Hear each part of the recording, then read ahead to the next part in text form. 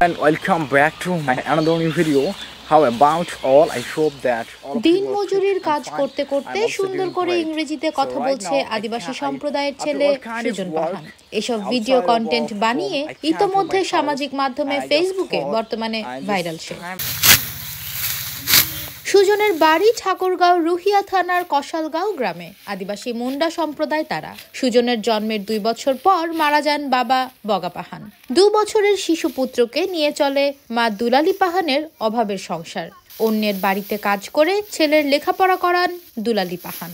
5ম শ্রেণীতে থাকা অবস্থায় সুজনের মা অসুস্থ হয়ে পড়েন। এরপর মায়ের দেখাশোনা, ওষুধ সহ সংসারের যাবতীয় দায় দায়িত্ব এসে পড়ে সুজন পাহানের কাঁধে। নিজে কর্ম করে খাওয়ার মতো কিছুই রেখে যাননি তার বাবা। বসত ভিটাটুকুও অন্যের। কিন্তু মায়ের স্বপ্ন, অভাবের সঙ্গে লড়াই করে বড় হয়ে ওঠা একমাত্র মেধাবী ছেলে একদিন অনেক বড় চাকরি করবে। আর বিয়ে হওয়ার 2 বছর পর সুজনের জন্ম হলো। 2 বছর পর ওর বাবাও মারা গেল। তারপর বহু কষ্ট করে একটা ছোট্ট করে ঘর দিলাম। ঘর দিয়া ওকে আমি লেখাপড়া শেখাই, মানুষের মাঠে কাজ করে। ও এখন ইংরেজিতে কথা বলতে পারে, অনেক মানুষ চিনে। মায়ের স্বপ্ন আঁকড়ে ধরে সুজন মাঠে কাজ করার পাশাপাশি নিজের পড়াশোনা অব্যাহত রেখেছেন। সুজনের সহপাঠীরা শিক্ষা জীবন থেকে অকালে ঝরে পড়লেও সুজন কষ্ট করে নিজের শিক্ষা জীবনকে এগিয়ে নিয়ে যাচ্ছেন।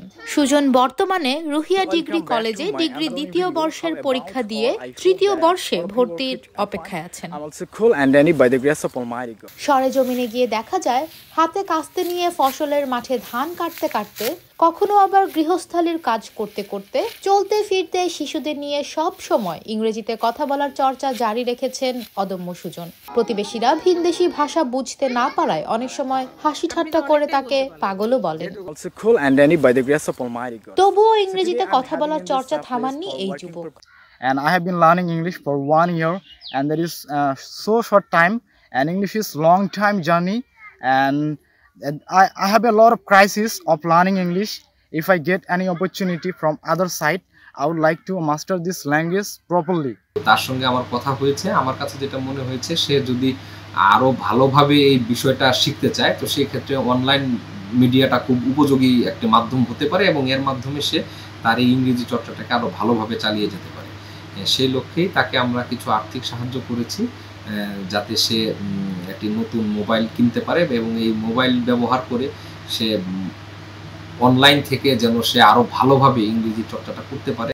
সুজন পাহান বলেন, স্মার্ট ও টেকনোলজির যুগে ভালো কিছু করতে গেলে বাংলা ভাষার পাশাপাশি আন্তর্জাতিক ভাষা ইংরেজি শেখাটা খুব গুরুত্বপূর্ণ।